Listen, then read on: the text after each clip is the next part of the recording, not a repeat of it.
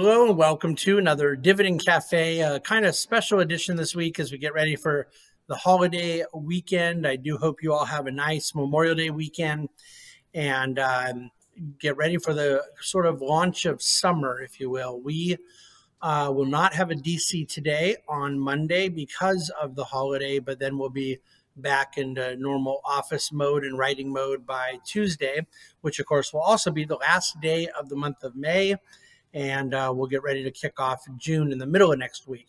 But with that said, I do think that this week's Dividend Cafe is sort of a fun one in the sense that I am so used to writing Dividend Cafe every week with a heavy center around financial markets, macroeconomics, monetary policy. Obviously, the stock market, fits into all of that front and center.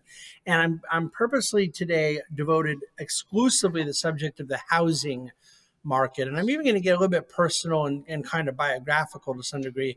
But I think this subject is going to become one of the major topics in financial press for the rest of the year and into next year. And I'm hoping that there can be a few nuggets of wisdom shared here today that'll be useful to you in how you think about the housing market. Now, look, housing is not something that is going to be coming up or is starting to come up now for the first time. The mother of all bubbles that burst in 2008 had at its ground zero the U.S. residential housing market. And I think that there is a tendency to always believe that the next crisis or problem is going to look like the last crisis or problem. And when people ask me what my outlook is on housing, it is uncanny how often they are contextualizing that question with some form of, will it be another '08? Are we looking at '08? How do we avoid what happened in '08 and so forth? And I'm pretty public about the fact that I'm quite pessimistic about this notion of housing prices going higher. And the much better way for me to say that is I'm optimistic, because I believe housing prices desperately need to correct and will be good for the economy when they correct. But that's what the whole point of this Dividend Cafe will be. So I'll hold on to the lead a little bit. I am of the opinion that a little background is in order when we talk about how we think about housing and some of the nuggets I want to share with you today. I bought my first house in 1997, and it was a little two-bedroom condo in Newport Beach. And I bought it for $165,000, and I sold it for $194,000 2 years later, and bought another condo for $242,500. And I sold that one 2 years later for $356,000. So in 2001, I had two condos that I had both bought and sold, lived in each one. I used the equity money I'd made from the first into the second. And that second condo was what I lived in. I was a single guy. It had a full panoramic view of the ocean in Newport Beach. It was really a beautiful place. And, I was reinventing from a career standpoint to some degree that basically meant I was taking a 75% pay cut. I was a newlywed, and I was really happy with the money I'd made in these condos and of the opinion, what could go wrong. And throughout 2002, 3, 4, 5, I was building out a business. I was doing fine. I was happily married. We didn't have our first kid yet. He came in 2005. But essentially, the thing that I never could have thought about in 2001 when I sold that second condo was what was about to happen. Because if I thought that the 20% gain in the first condo and the 40% gain in the second condo was bonkers, which I did, what happened next was really bonkers. And that condo I sold for $356 ended up selling for, I believe it was $749, like a couple of years after that. And, we all know what kind of happened. For those of you around the country, whatever happened in your market, I assure you, Orange County, California was even like another degree of just kind of craziness. But the point the analogy I want to make about this, I spent those years believing things were overcooked, overpriced, and they were. And particularly, there are people buying homes that I didn't understand relative to their income, didn't seem to make sense. And we, of course, now know the degree at which loan underwriting and no down payment and no verification of income and all the equity extraction that was taking place, there was all these shenanigans that laid the footwork for the financial crisis. That was a big part of what was happening. But all I knew is that something didn't make a lot of sense and didn't have the way to articulate or express it. We ended up buying a home when our first son was born, and then we bought the next home before our daughter was born. And that ended up being where we kind of like put a foundation in as a family and raised, our second two kids came home from the hospital at home. We lived there for almost 10 years and we've done a lot of other real estate things since. But my point being, there's 2 points I want to make. First, in those years of 2002 to 2006, it didn't matter if you were right when you were early. And the analogy I use is people have seen the movie The Big Short, and we are familiar with the famous hedge funders like John Paulson or one of the ones in that movie, Michael Burry. You understand that these guys ended up making billions of dollars being right about housing being overpriced. But during 04, 05, 06, when unlike me, where I was just not in the market saying something doesn't make sense, these guys had to pay for being wrong. By taking a short position in a credit default swap, you have a collateral requirement. And they were not only having to deal with the sort of reputational risk of having an opinion that was not yet validated by fact, it was an expensive opinion not yet validated by fact, to the tune of gazillions of dollars having to be paid out to basically finance their part of the swap transaction. And yet, eventually kind of ended up being right and all that. Well, the second thing I guess I'd say is I believe one's primary residence is an asset in technicality. It sits on their balance sheet. For many people, and I would argue too many people, it might be their biggest asset, but to the degree that we are talking about the monetization, the cash flow, selling it, making money, getting income, things like that that are tangible and real in a financial and practical sense, it's pretty immaterial. I don't really know the house that we lived in from 2007 to 2015, what at the low point it would have sold for, because I never thought about it once. Now, first of all, I have a pretty good excuse. During the financial crisis, I was really not focused on my home. First of all, I could afford it. I had equity. I was gainfully employed. But second of all, I was focused on my clients' situation, their stock portfolios, their real estate portfolios, the existential future of the firm I worked at the time at Morgan Stanley. So that was a bigger issue for me just because of what I happened to do professionally. But also, I believe one's house is a home. And where they raise their kids, where they make memories, where they spend Christmas morning, those things that are where you live are separated, in my mind, psychologically from the balance sheet. And if one can afford the home and has no intention of selling the home in any kind of imminence, I have never understood why people care. And that means two things: why they worry about it being lower than some other fictitious point, but also why they get excited about it being higher at some fictitious point. Unless they're planning to sell, it is a totally immaterial thing in any practical and logistical sense. So when I say right now, I believe housing prices are overcooked and the data is all pointing to a correction, and I'll explain why and how in a moment. And let's say it's only 10%. Let's say it's as much as 20. I think it's somewhere in that range, but I don't know for sure. I don't know exactly when. I don't know exactly how much. But I also don't know why anybody would care if they can afford the home, if they're planning to stay in the home. I think that this is deeply overwrought. But I'm saying more than that too. I'm not just saying, so don't worry about this negative.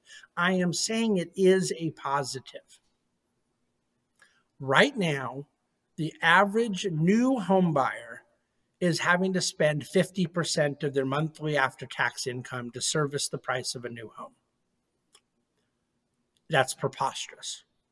It is so out of step with historical averages and is commanding such a high percentage of their free cash flow that should be available for other spending, other saving, other investing, other projects, whatever the case may be, that economically it's doing more harm than good, regardless of the social cost, which I happen to care about, how many young professionals it's keeping from being able to buy a home, how much it's hurting lower paid people that have to pay such an astronomically high amount of their income towards rent and mortgage obligation. I think it's overpriced. And the reason that it got to be that way is a supply-demand imbalance. A lot of people want a home. There are right now, we're living through, just as post-crisis, we went through an extended period of a lot of younger millennials that were getting married much later. You had much less household formation. People are having less kids and waiting longer to have kids. All those demographic facts, I just shared 4 of them. They're the fundamental story. But then you had very little incentive for home builders to build at the volume that was needed because they had gotten their you-know-what handed to them in the financial crisis. So then everyone was gun shy. So then the pendulum swung the other way and we didn't build enough new homes. At the same time that then now coming out of this period, all of a sudden, a lot of those people who used to be 26 and not buying a home are now 36 and ready to buy a home. But guess what? There's one little problem. It costs double what they thought it would. And these are not low paid people or unemployed people or underpaid people. They have a good job, good living. They can't afford to buy a home. So what will cure that? Are they going to go make 40% more money, or are the prices going to correct? The cure for high prices has always been high prices. This is a basic law of economics at the fulcrum of supply and demand. But then you have to add to it, the key variable is cost of capital. It is a leveraged finance instrument. People borrow generally to buy their homes. And so right now, when the cost of capital went from the lowest in history in the 2.5% to 3% range, and now it's back up higher than it was pre-COVID to 5 to 5.5%, you have fundamentally altered the economics of home ownership. You go, well, I don't need to, borrow to buy a home. I'm paying cash. That's fine. However, for the person buying a home with all cash, they are still subject to the market dynamics, and there is still a center point of how prices are set that revolves around the mean. Okay, and that reversion to the mean is all I'm forecasting. There's a particular percentage of monthly income that is more reasonable and traditional and acceptable, and we're not at it. And we're going to get to it because all of these things are mean reversionary. And ultimately, if I could tell you exactly what that number would be and when it would happen, and you're about to buy your first home, then maybe you could save a few bucks to wait it out. And I tell you, we're going to hit that new bottom in August of 2024 or something like that. But I can't do that. Nobody can, not even close. And even if someone could, if they had a crystal ball, that crystal ball would only be good in their zip code. Because my forecast of what happens in Phoenix is different than what will happen in, say, Chicago, San Francisco. On one hand, Phoenix, you say, look, the Sun Belt is one of the most desirable places right now in the country. More people want to go there. There is not enough housing stock to meet demand. And a lot of people like some of the tax and regulatory and job environments, the sunny weather and the enhanced cultural opportunities. It's a wonderful place to live. My wife and I have always loved Scottsdale. Here's the fact of the matter. It's also grown at massive 30% per year home price appreciation.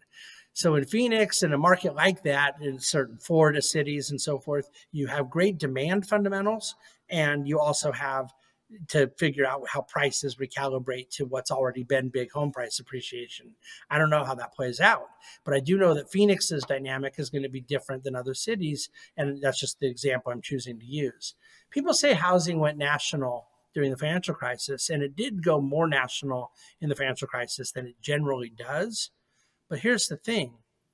Houses were down 70% in Reno, Nevada. They were down 50% in the Inland Empire of Southern California. They were down 6% in Dallas, Texas. That's not that national. Where places had non-recourse financing, it was very different than places that had a different underwriting culture. And then, of course, where there's a lot of job creation is different than places where there was a lot of job migration. And by the way, some of that was self-fulfilling prophecy. A lot of job migration that was affecting real estate was in the jobs of real estate. And so you got a negative feedback loop that really hurt property development in Las Vegas or in Southern California, which was really real estate, mortgage driven, things like that.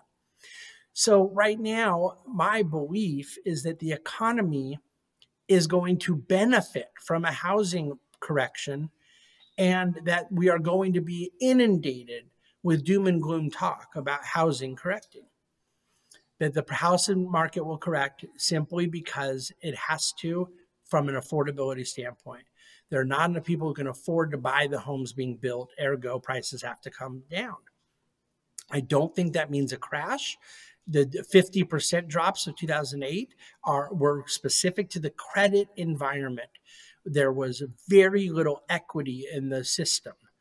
I believe people should not buy a home without equity. And now I'm in a very different financial position than I was 20 years ago. We like to buy homes entirely, and a lot of people can do that. And a lot of people listening to this can do that. But for those that have the most angst about this, they're looking, maybe their kids want to buy their first home or grandkids want to buy a first home, or maybe you're younger and we're trying to make those decisions. My point is, it can't be timed perfectly. One's primary residence is a place to be a home, not a trading card.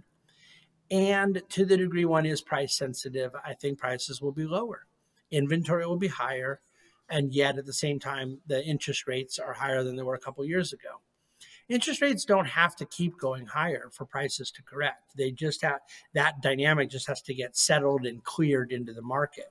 That the cost of capital is basically about double what it was a year ago. That's a big deal.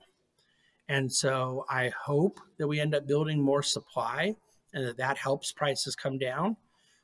We need it. But the fact of the matter is that when we now speak about housing, you're going to hear people talk about, oh my gosh, house prices are coming lower. And I would say, why would you think of that as a negative if you're not looking to go sell, flip, trade homes? That you're going to maybe help your kid or grandkid get into a home. It's going to be a lower price. Maybe you're a young professional going to buy a home. It's going to be a lower price.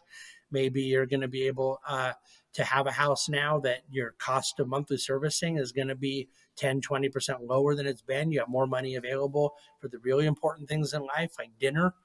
You follow what I'm saying? This is a silly economic argument. What is more meaningful into the macroeconomic health of the economy? The mark-to-market fictitious asset on the balance sheet, or the real life cash flows on somebody's P&L, someone's actual income statement. The latter is night and day more meaningful into the economy. So other than people's bragging rights or social strata or whatever else that I've never understood why people care about, it isn't material. There will be some price movements, and it will be healthy. To think about this getting worse is not to think about it going down 20. It's to think about it going up 20. That, to me, exacerbates even more social strain, more divide, more cultural tensions, and ultimately will also end with some form of a bubble bursting.